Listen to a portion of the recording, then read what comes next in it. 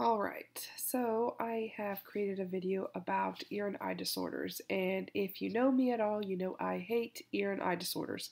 So the fact that I made this video means that I must really love all of my students. So I am here just to do a simple breakdown of some of these disorders to help you differentiate one from the other. This is not an in-depth about what each of these disorders is and the treatments and everything, but this is just kind of to help you to start to understand the difference between one and the other. So let's start by learning about cataracts. So if you want to think about cataracts, think of them as being a cloud over your lens.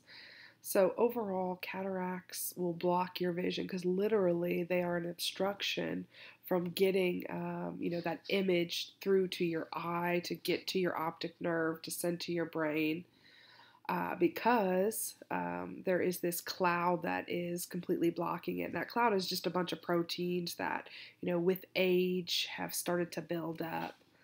But what makes this different? So how can you remember cataracts? So cataracts are a little different because of some of the symptoms that might have. So people that have cataracts usually will complain of a more of a progressive loss. So maybe it gets harder to see when it's at night. They may complain of a glare when they're trying to look at things. I mean, usually the biggest difference is you can actually see that cloud over the lens as they get older, and usually cataracts are going to be seen in older people. And with cataracts, the people have two options. They can either, kind of change their lifestyle, get a stronger prescription for their glasses, stop driving at night, etc., or they can have surgery and get the cataract removed or their lens replaced. So that's what kind of separates cataracts. The other thing I'll say is that, a lot of times people with cataracts will have trouble with color visions, like differentiating colors one from another. So then there's retinal detachment. And so retinal detachment, think of this as the vision gets unplugged. So as you can see, like in this picture, literally there's a tear in your, we call it that posterior portion of your eye. But effectively from that tears off from the blood supply to the eye. So what happens if there's no blood supply to the eye? Well, that means blindness. You can see it's in that back area, right where that nerve is that connects to your brain, that tells your eye what it's seeing. So this is a literal tear. And this can happen for a variety of reasons, from having other previous surgeries or eye trauma, etc. Some people are just more genetically predisposed to having it. And once you have one retinal detachment, you have a higher chance of having your other eye have a retinal detachment. But just think of it as a literal tear. It's not something you're necessarily going to see on the outside like you did with cataracts, but this person is going to have symptoms like light flashes, like they're going to kind of see like there's light flashes in front of their eyes. They may kind of feel like they have vision changes in the sense that they see like cobwebs or like a hairnet appearance over their eyes. And when it starts to get really bad, like when it's completely detaching and you're losing that vision, it's this painless loss of vision, and a lot of people describe it as this curtain going across your vision. So obviously this one's a lot more serious than the cataract. The cataract can be managed, with just some surgery or conservative management. With retinal detachment, it's considered an emergency, and they're going to usually need to have emergent surgery to, close that tear through different things. So that's kind of what sets retinal detachment from the others. Then there's glaucoma. So glaucoma, you can think of glaucoma like hypertension of the eye. It's too much fluid or pressure in the eye, or the fluid is getting blocked from draining from the eye. And that's important to note because that's going to really tell us like what our treatments are going to be. So you can kind of see in this picture, normally there's like this stuff in the front of the eye, in front of your lens. It has a fancy name called trabecular meshwork, but usually it's like this great place where stuff can just drain really easily. Well, with people with glaucoma, what happens is that either acutely, like very rapidly, this gets blocked, or over time, it gets blocked. And so what really makes this one different, the symptoms that this patient's going to see, if they have the chronic type where slowly over time they start to build up this fluid or pressure in their eye, or they slowly start, getting this blocked drainage pathway in their eye, then the symptom they're going to complain about is tunnel vision or loss of a peripheral vision. And a lot of times they're not going to notice it till it's completely gone. So they don't lose their central vision, like a lot of the other ones like cataracts and retinal detachment, they're losing like everything, their central vision. This is a peripheral vision that they're losing. And that's again for chronic glaucoma. And that's, if you think of, you might hear it called by different names. So chronic is also known as open angle glaucoma. It's an open angle, so it's not as blocked. And so in comparison, in acute glaucoma, acute hypertension of the eye, this is where there's a sudden, like almost like a sudden blockage, like think kind of like an MI where, things have been building up, those plaques have been building up, but all of a sudden out of nowhere, boom, like there's no way for that fluid to drain out of the eye.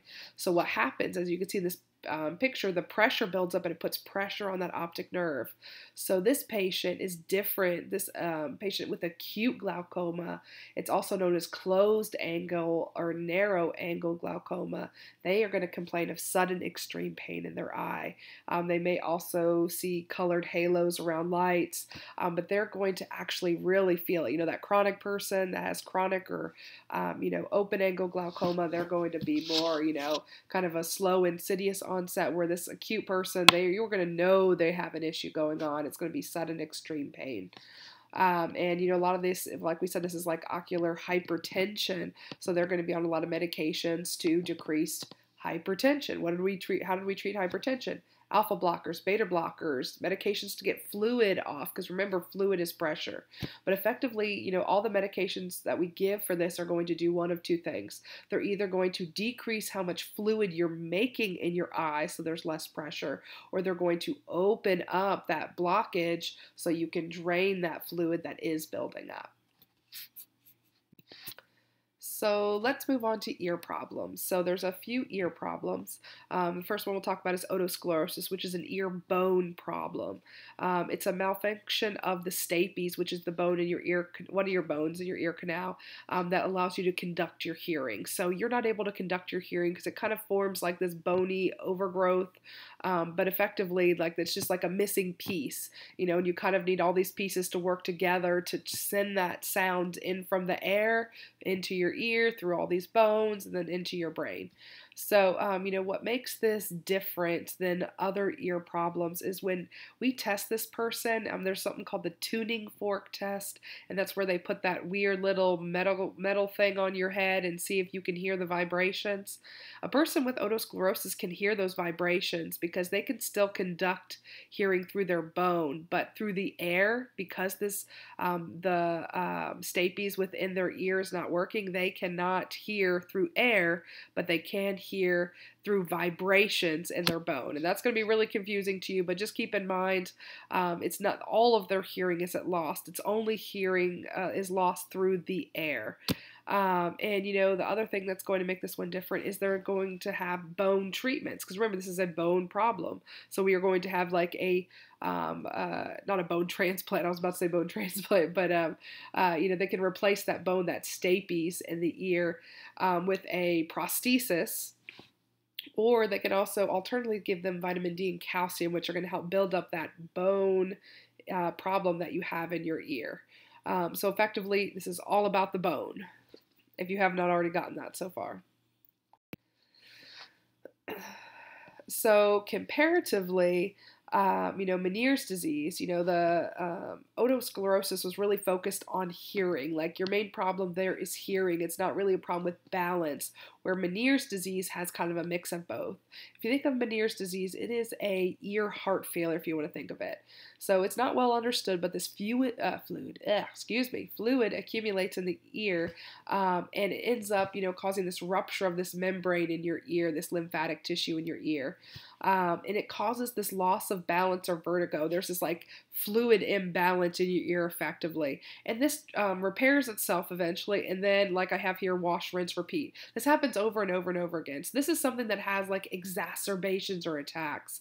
So effectively, the people with Menieres, like they have this fluid buildup, this membrane ruptures, you have this horrible imbalance, you're like on your back, you can't stand up straight, you can't do anything, and then that membrane repairs, the fluid goes back where it's supposed to get, and then you're okay for a while, and like you have no problems. But then again, later on, it might happen a couple times a year, multiple times a month, everyone's different, but effectively it's this wash, rinse, repeat. You build up fluid, membrane ruptures, imbalance, membrane repairs itself, and then you're rebalanced, and then it keeps going over and over and over again. But when I say like there's an imbalance, like this person cannot get up, like it can severely affect their ability to function, and cause incredible safety issues. They also have, a transient loss of their hearing as well, when that fluid is building up. And so they have this cool test called the glycerol test that can kind of let us know if it might be Menieres disease. And effectively what glycerol does is it helps pull fluid where it's not supposed to be. So if you're giving glycerol and you're having like an acute attack of Menieres, and remember, Menieres is a fluid accumulation, what's glycerol going to do? It's going to decrease that fluid. So if we give a patient glycerol and their hearing improves, it's likely that they have Menieres disease because it's that fluid accumulation. The glycerol helped to decrease that fluid accumulation so they could hear better. So again, this one is a little different because it comes and goes, so it comes in attacks. It happens more in middle age, and I should have mentioned, otosclerosis happens really in young people. It's the otosclerosis is like the most common cause of hearing loss in young people. And like I said, the other difference with Menieres is going to be that it's not just a hearing issue, it's also a balance issue, that those vertigo symptoms. So we're going to need to treat them for those vertigo symptoms. People with Menieres will also complain of a fullness in their ear, because literally they're full of this lymphatic fluid in their ear. And the difference, otosclerosis, we had all of those treatments we could do. We could treat the bone. Menieres has no cure. The only thing that we can do is treat the symptoms. We can think of all the things that we do for fluid accumulation. We can give, diuretics. We can put them on a low sodium diet. We can excuse me, put a shunt in to drain some of that fluid. And worst comes to worst, we actually just cut that nerve that's telling the fluid to accumulate, but that also means they're going to lose their hearing. But usually this happens in one ear. Otosclerosis, on the other hand, the last disease we talked about, it usually happens in both ears, but one's worse than the other. But with Menieres, it's usually just one ear that it's happening in. So sometimes worst comes to worst, like I said, we just we stop that sensation from happening, because if it gets to the point where it's so unsafe or this person's not functioning, it's better to have no hearing in one ear than to have such bad imbalance that they could have a serious, life-threatening injury. Last but not least is BPPV, which is really, if you want to say it in a non-fancy way, is vertigo. So it's all about, it's positional vertigo. And in the first word there, and the B is benign. So if you want to think of anything, we just talked about two pretty depressing ear conditions.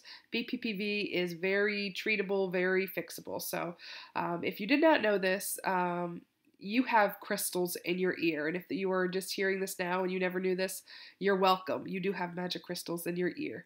Those magic crystals are supposed to be in a certain place, in a certain canal in your ear, and they help to keep you balanced. They help, tell your body, where it is in the world so that it can balance itself out.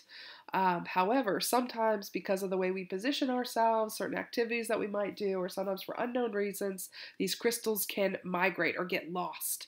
And so I always think BPPV is lost ear crystals. And what happens when they get lost, if they go into the wrong canal, then it's like your whole body's like, whoa, whoa, whoa, what the heck just happened? I don't know where I am. I don't know what's going on. So effectively, it can cause this loss of balance and vertigo.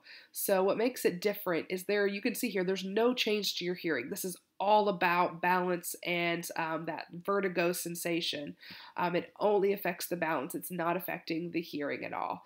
And it's easily fixed. Like I said, these crystals are just lost. They need to be brought back to their home. So we do this thing called the Epley maneuver, and it helps to kind of reposition the crystals to the canal that they're supposed to be in, and effectively get rid of those symptoms. So compared to all the others, it is very, very manageable. It can come and go. So, this can This can happen to people chronically, but like I said, easily fixed with these maneuvers to get those crystals back to their home.